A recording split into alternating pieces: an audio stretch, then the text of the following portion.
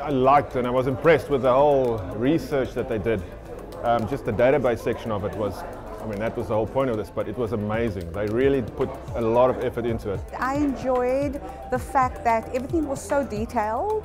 The presentations were set out brilliantly. It made me, starting right at the beginning of cloud backup, it's given me a lot of background and made me feel very comfortable to take this further. New technology. Like I said, every day is a new learning curve for everybody, and the database scenario will actually help me a lot with one or two of my projects that I'm busy with. And also the passion for the Huawei people bringing this information in the way they drive the product.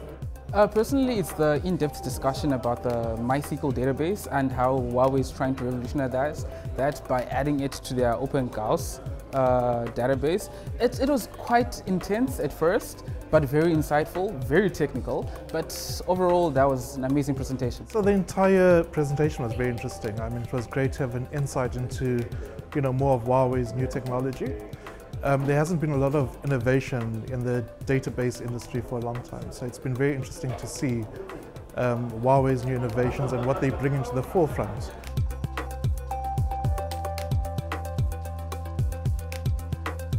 I always find that an interesting question, and I was quite happy with how things were run, the setup of it, the question and answering sessions. It's very interactive. I would actually like a little bit more hands-on.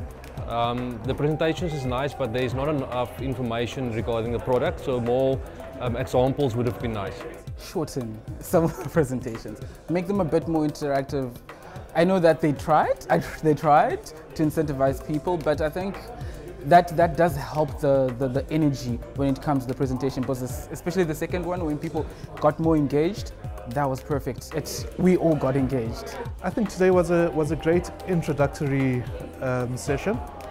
I think for our technical team especially, it'll be nice to have much deeper dives into the architecture and how it actually works.